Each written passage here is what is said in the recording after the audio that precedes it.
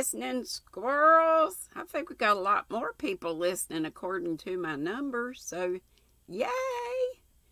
If you don't know it, if you're new and you don't know it, I have lots of books that I've already read, complete books, and some series that I did, complete series, like Little House on the Prairie, Little Women, all but one book I forgot to read, Good Wives. I may go back and grab that one of these days.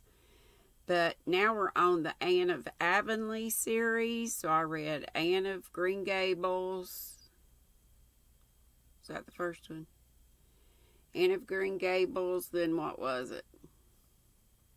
Whatever we read second. This is the third book. Anne of Windy Poplars. Anne of Windy Poplars. Anne of the Island. Anne of the Island was the second one. Yeah. So if you go to my playlist, each book's, under its own title, like this, AOWP is Anne of Windy Poplar. I just hate to type that out. I'm that lazy every day. So, but anyway, we're on chapter 13 of our current book, Anne of Windy Poplars. When you've been old and bedrid as long as me, you'll have more sympathy, whined Mrs. Gibson. Oh, don't you just want to whack that lady? Please don't think I'm lacking in sympathy, Mrs. Gibson, said Anne, who after half an hour's vain effort felt like wringing Mrs. Gibson's neck. Nothing but poor Pauline's pleading eyes in the background kept her from giving up in despair and going home. I assure you, you won't be lonely and neglected. I'll be here all day and see that you lack nothing in any way. Oh, I know I'm of no use to anyone, said Mrs. Gibson, apropos of nothing that had been said. You don't need to rub that in, Miss Shirley. I'm ready to go any time. Pauline can gad round all she wants to. I won't be here to feel neglected. None of the young people of today have any sense. Giddy, very giddy.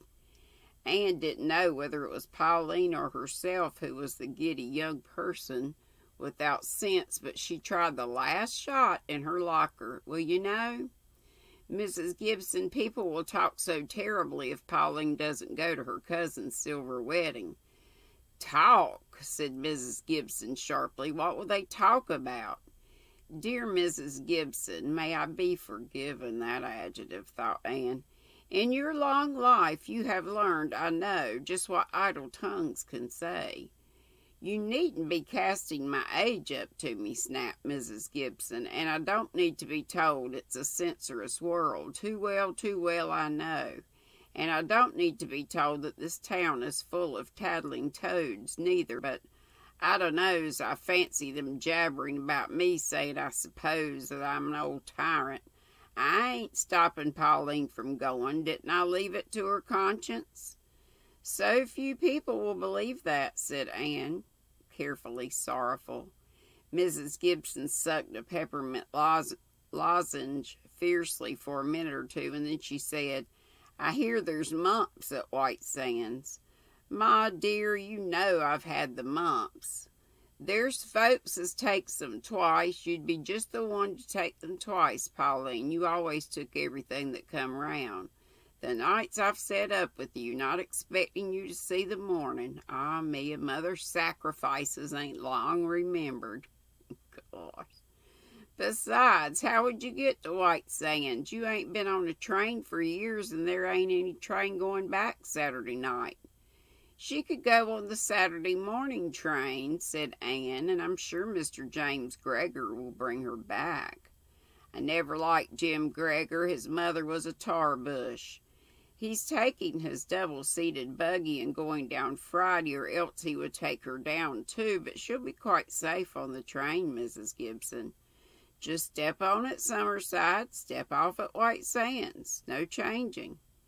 There's something behind all this, said Mrs. Gibson suspiciously. Why are you all set on her going, Miss Shirley? Just tell me that. Anne smiled into the beady-eyed face. Because I think Pauline is a good, kind daughter to you, Mrs. Gibson, and needs a day off now and then, just as everybody does." Most people found it hard to resist Anne's smile. Either that or the fear of gossip vanquished Mrs. Gibson. "I suppose it never occurs to anyone I'd like a day off from this wheelchair if I could get it, but I can't. I just have to bear my affliction patiently. Well, if she must go, she must. She's always been one to get her own way." Brother. "If she catches mumps or gets poisoned by strange mosquitoes, don't blame me for it. I'll have to get along as best I can. Oh, I suppose you'll be here, but you ain't used to my ways as Pauline is. I suppose I can stand it for one day. If I can't, well, I've been living on borrowed time many's the year now, so what's the difference?" Not a gracious assent by any means, but still an assent. Anne, in her relief and gratitude, found herself doing something she could never have imagined herself doing. She bent over and kissed Mrs. Gibson's leathery cheek. "Thank you," she said. "Never mind your wheedling ways," said Mrs. Gibson. "Have a peppermint." "How can I ever thank you, Miss Shirley?" said Pauline as she went a little way down the street with Anne. "By going to White Sands with a light heart, enjoying every minute of the time." "Oh, I'll do that. You don't know what this means to me, Miss Shirley. It's not only Louisa I want to see. The old Luckley place next to her home is going to be sold, and I did so want to see it once more before it passed into the hands of strangers. Mary Luckley, she's Mrs. Howard Fleming now and lives out west, was my dearest friend when I was a girl. We were like sisters. I used to be at the Luckley place so much, and I loved it so. I've often dreamed of going back. Ma says I'm getting too old to dream. Do you think I am, Miss Shirley?" "Nobody is ever too old to dream, and dreams never grow old." "I'm so glad to hear you say that. Oh, Miss Shirley, to think of seeing the Gulf again. I haven't seen it for 15 years. The harbor is beautiful, but it isn't the Gulf. I feel as if I was walking on air, and I owe it all to you. It's just because Ma likes you she let me go. You've made me happy. You're always making people happy. Why, whenever you come into a room, Miss Shirley, the people in it feel happier." "That's the very nicest compliment I've ever had paid me, Pauline. There's just one thing, Miss Shirley. I've nothing to wear but my old black taffeta. It's too gloomy for a wedding, isn't it? And it's too big for me since I got thin. You see, it's 6 years since I got it." "We must try to induce your mother to let you have a new dress," said Anne hopefully. But that proved to be beyond her powers. Mrs. Gibson was adamant. Pauline's black taffeta was plenty good for Louisa Hilton's wedding. "I paid $2 a yard for it 6 years ago, and 3 to Jane Sharp for making it. Jane was a good dressmaker. Her mother was a Smiley. The idea of you wanting something light, Pauline Gibson. She'd go dressed in scarlet from head to foot, that one, if she was let, Miss Shirley. She's just waiting till I'm dead to do it." "Ah, well, you'll soon be shed of all the trouble I am to you, Pauline. Then you can dress as gay and giddy as you like. But as long as I'm alive, you'll be decent. And what's the matter with your hat? It's time you wore a bonnet anyway." Or anyhow. Poor Pauline had a lively horror of having to wear a bonnet. She would wear her old hat for the rest of her life before she would do that.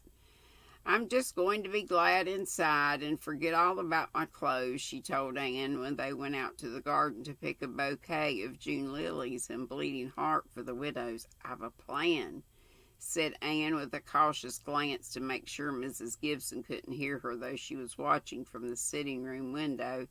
"You know that silver gray poplin of mine? I'm going to lend you that for the wedding." Pauline dropped the basket of flowers in her agitation, making a pool of pink and white sweetness at Anne's feet. Oh, my dear, I couldn't. Ma wouldn't let me. She won't know a thing about it. Listen, Saturday morning you'll put it on under your black taffeta. I know it will fit you. It's a little long, but I'll run some tucks in it tomorrow. Tucks are fashionable now. It's collarless with elbow sleeves, so no one will suspect.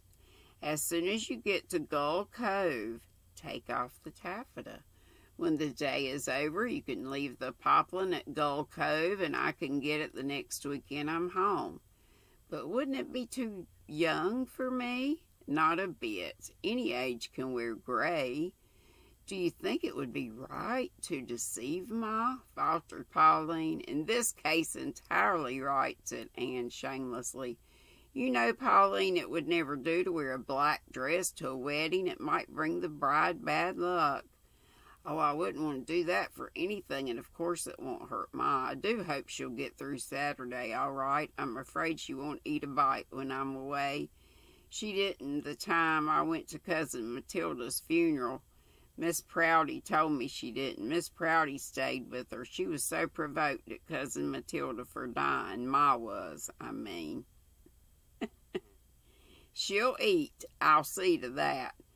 I know you've a great knack of managing her, conceded Pauline, and you won't forget to give her medicine at the regular times, will you, dear? Oh, perhaps I oughtn't to go after all.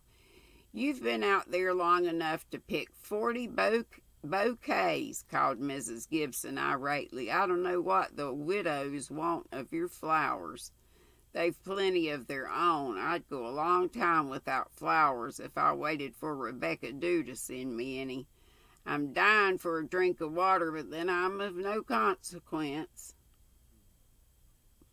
Friday night, Pauline telephoned Anne in terrible agitation. She had a sore throat, and did Miss Shirley think it would be possible that it could possibly be the mumps? Anne ran down to reassure her, taking the gray poplin in a brown paper parcel.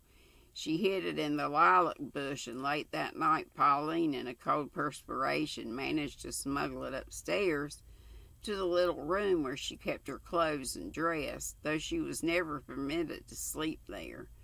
Pauline was not quite easy about the dress. Perhaps her sore throat was a judgment on her for deception, but she couldn't go to Louisa's silver wedding in that dreadful old black taffeta. She simply couldn't. Saturday morning, Anne was at the Gibson house bright and early. Anne always looked her best on a sparkling summer morning such as this. She seemed to sparkle with it, and she moved through the golden air like a slender figure on a Grecian urn. The dullest room sparkled too, lived, when she came into it. Walking as if you owned the earth, commented Mrs. Gibson sarcastically. So I do, said Anne gaily. Ah, you're very young, said Mrs. Gibson maddeningly. I guess that's right. La la la. I withhold not my heart from any joy, quoted Anne. That is Bible authority for you, Mrs. Gibson. Man is born to trouble as the sparks fly upward. That's in the Bible too, retorted Mrs. Gibson. The fact that she had so neatly countered Miss Shirley, B.A., put her in comparatively good humor.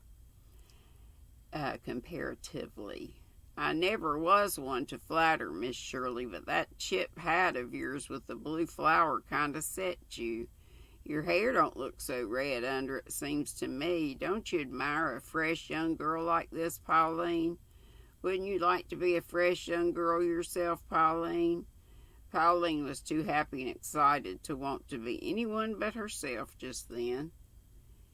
Anne went to the upstairs room with her to help her dress. It's so lovely to think of all the pleasant things that must happen today, Miss Shirley. My throat is quite well, and Ma's in such a good humor. You mightn't think so, but I know she is because she's talking, even if she is sarcastic. If she's mad or riled, she'll be sulking. I've peeled the potatoes, and the steak is in the icebox, and Ma's blancmange is down cellar. There's canned chicken for supper and a sponge cake in the pantry. I'm just on tenterhooks Ma'll change her mind yet. I couldn't bear it if she did. Oh, Miss Shirley, do you think I'd better wear that gray dress, really? Put it on, said Anne in her best school teacherish manner. Pauline obeyed and emerged a transformed Pauline. The gray dress fitted her beautifully. It was collarless and had dainty lace ruffles in the elbow sleeves. When Anne had done her hair, Pauline hardly knew herself. I hate to cover it up with that horrid old black taffeta, Miss Shirley. But it had to be. The taffeta covered it very securely. The old hat went on, but it would be taken off too when she got to Louisa's. And Pauline had a new pair of shoes. Mrs. Gibson had actually allowed her to get a new pair of shoes, though she thought the heels scandalous high. I'll make quite a sensation going on the train alone. I hope people won't think it's a death. I wouldn't want Louisa's silver wedding to be connected in any way with the thought of death. Oh, perfume, Miss Shirley, apple blossom. Isn't that lovely? Just a whiff, so ladylike. I always think Ma won't let me buy any. Oh, Miss Shirley, you won't forget to feed my dog, will you? I've left his bones in the pantry in the covered dish. I do hope, dropping her voice to a shamed whisper, that he won't misbehave in the house while you're here. Pauline had to pass her mother's inspection before leaving. Excitement over her outing and guilt in regard to the hidden poplin combined to give her a very unusual flush. Mrs. Gibson gazed at her discontentedly. Oh me, oh my, going to London to look at the Queen, are we? You've got too much color. People will think you're painted. Are you sure you ain't? Oh no, Ma, no. In shocked tones. Mind your manners now, and when you sit down, cross your ankles decently. Mind you don't sit in a draft or talk too much. I won't, Ma, promised Pauline earnestly with a nervous glance at the clock. I'm sending Louisa a bottle of my sarsaparilla wine to drink the toast in. I never cared for Louisa, but her mother was a tackleberry. Mind you bring back the bottle, and don't let her give you a kitten. Louisa's always giving people kittens. I won't, Ma. You're sure you didn't leave the soap in the water? Quite sure, Ma, with another anguished glance at the clock. Are your shoelaces tied? Yes, Ma. You don't smell respectable, drenched with scent. Oh, no, Ma, dear, just a little, the tiniest bit. I said drenched, and I mean drenched. There isn't a rip under your arm, is there? Oh, no, Ma. Let me see. Inexorably, Pauline quaked. Suppose the skirt of the gray dress showed when she lifted up her arms. Well, go then, with a long sigh. If I ain't here when you come back, remember that I want to be laid out in my lace shawl and my black satin slippers and see that my hair is crimped. Do you feel any worse, Ma? The poplin dress had made Pauline's conscience very sensitive. If you do, I'll not go. And waste the money for them shoes? Course you're going, and mind you don't slide down the banister. But at this, the worm turned. Ma, did you think I would? You did at Nancy Parker's wedding.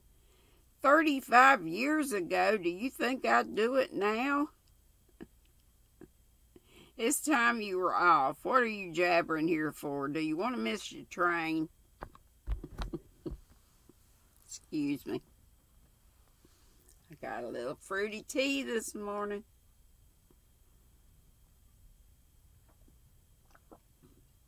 It's so good.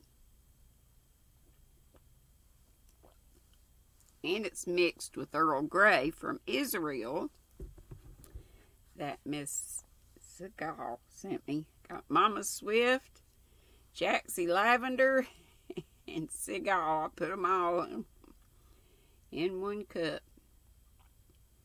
Pauline hurried away, and Anne sighed with relief. She had been afraid that old Miss Gibson had at the last moment been taken with a fiendish impulse to detain Pauline until the train was gone. "Now for a little peace," said Mrs. Gibson. "This house is in an awful condition of untidiness, Miss Shirley.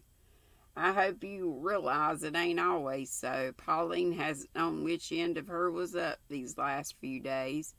Will you please set that vase an inch to the left? No, move it back again. That lampshade is crooked. Well, that's a little straighter, but that blind's an inch lower than the other. I wish you'd fix it."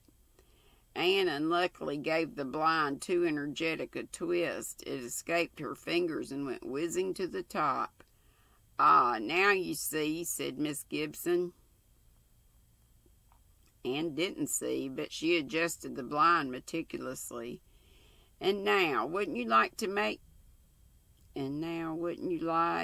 me to make you a nice cup of tea, Mrs. Gibson?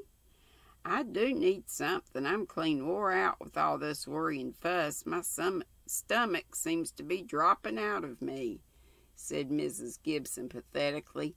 "Can you make a decent cup of tea? I'd as soon drink mud as the tea some folks make. Marilla Cuthbert taught me how to make tea, you'll see. But first I'm going to wheel you out to the porch so you can enjoy the sunshine." "I ain't been out on the porch for years," objected Mrs. Gibson. "Oh, it's so lovely today. It can't hurt you. I want you to see the crab tree in bloom. You can't see it unless you go out, and the wind is south today, so you'll get the clover scent from Norman Johnson's field. I'll bring you your tea, and we'll drink it together, and then I'll get my embroidery, and we'll sit there and criticize everybody who passes." "I don't hold with criticizing people," said Mrs. Gibson virtuously. "It ain't Christian. Would you mind telling me if that is all your own hair?" "Every bit," laughed Anne. "Pity it's red, though red hair seems to be getting popular now. I sort of like your laugh. That nervous giggle of poor Pauline's always gets on my nerves. Well, if I've got to get out, I suppose I've got to. I'll likely catch my death of cold, but the responsibility is yours, Miss Shirley. Remember, I'm 80. Every day of it, though I hear old Davy Ackham has been telling all around Summerside I'm only 79. His mother was a Watt. The Watts were always jealous." Anne moved the wheelchair deftly out and proved that she had a knack of arranging pillows. Soon after, she brought out the tea, and Mrs. Gibson deigned approval. "Yes, this is drinkable, Miss Shirley. Ah, me, for 1 year I had to live entirely on liquids. They never thought I'd pull through. I often think it might have been better if I hadn't. Isn't that the crab tree you were raving about?" "Yes, isn't it lovely, so white against the deep blue sky?" "It ain't poetical," said Mrs. Gibson's sole comment, but she became rather mellow after 2 cups of tea, and the forenoon wore away until it was time to think of dinner. "I'll go and get it ready, then I'll bring it out here on a little table." "No, you won't, miss. No crazy monkey shines like that for me. People would think it awful queer us eating out here in public. I ain't denying it's kind of nice out here, though the smell of clover always makes me kind of squalmish. And the forenoon's passed awful quick to what it mostly does, but I ain't eating my dinner out of doors for anyone. I ain't a gypsy. Mind you wash your hands clean before you cook the dinner. My Mrs. Story must be expecting some company. She's got all the spare room bedclothes airing on the line. It ain't real hospitality, just a desire for sensation. Her mother was a Carrie." She's all about whose mother's who. The dinner Anne produced pleased even Mrs. Gibson. "I didn't think anyone who wrote for the papers could cook, but of course Marilla Cuthbert brought you up. Her mother was a Johnson." I suppose Pauline will eat herself sick at that wedding. She don't know when she's had enough, just like her father. I've seen him gorge on strawberries when he knew he'd be doubled over in pain an hour afterwards. Did I ever show you his picture, Miss Shirley? Well, go to the spare room and bring it down. You'll find it under the bed. Mind you don't go prying into the drawers while you're up there. But take a peep and see if there's any dust curls under the bureau. I don't trust Pauline. I guess that's him. His mother was a walker. There's no men like that nowadays. This is a degenerate age, Miss Shirley. Homer said the same thing 800 years B.C., smiled Anne. Some of them Old Testament writers was always croaking, said Mrs. Gibson. I dare say you're shocked to hear me say so, Miss Shirley, but my husband was very proud in his views. I hear you're engaged to a medical student. Medical students mostly drink, I believe, have to stand the dissecting room. Never marry a man who drinks, Miss Shirley, nor one who ain't a good provider. Thistle down and moonshine ain't much to live on, I can tell you. Mind you clean the sink and rinse the dish towels. I can't abide greasy dish towels. I suppose you'll have to feed the dog. He's too fat now, but Pauline just stuffs him. Sometimes I think I'll have to get rid of him. Oh, I wouldn't do that, Mrs. Gibson. There are always burglaries, you know, and your home is lonely off here by itself. You really do need protection. Oh, well, have it your own way. I'd rather do anything than argue with people, especially when I've such a queer throbbing in the back of my neck. I suppose it means I'm going to have a stroke. You need your nap. When you've had it, you'll feel better. I'll tuck you up and lower your chair. Would you like to go out on the porch for your nap? Sleeping in public? That'd be worse than eating. You do have the queerest ideas. You just fix me up right here in the sitting room and draw the blinds down and shut the door to keep the flies out. I dare say you'd like a quiet spell yourself. Your tongue's been going pretty steady. Sounds to me like Miss Gibson's has. Mrs. Gibson had a good long nap, but woke up in a bad humor. She would not let Anne wheel her out on the porch again. Want me to catch my death in the night air, I suppose, she grumbled, although it was only 5 o'clock.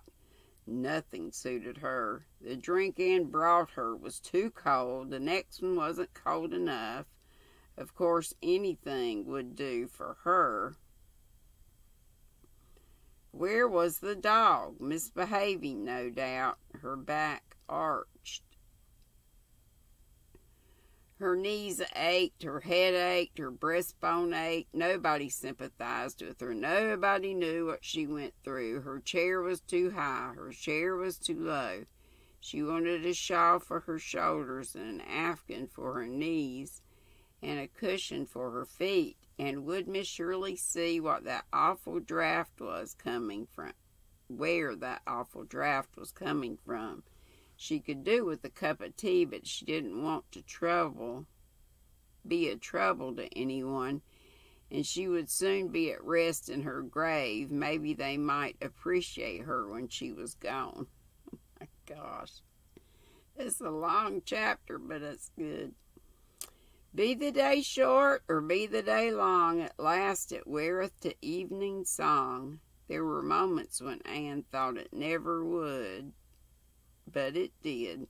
Sunset came, and Mrs. Gibson began to wonder why Pauline wasn't coming. Twilight came, still no Pauline. Night and moonshine, and no Pauline. I knew it, said Miss Gibson cryptically. You know she can't come home till Mr. McGregor comes, and he's generally the last dog hung, soothed Anne.